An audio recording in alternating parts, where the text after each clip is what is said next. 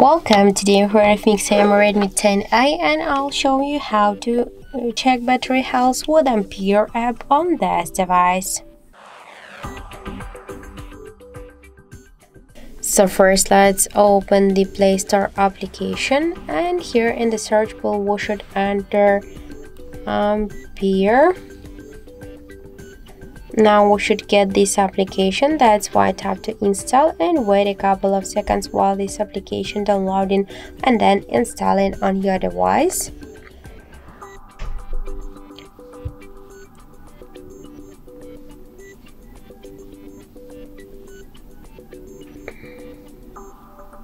After that, let's just tap here to open the app and click here to agree, then pick close.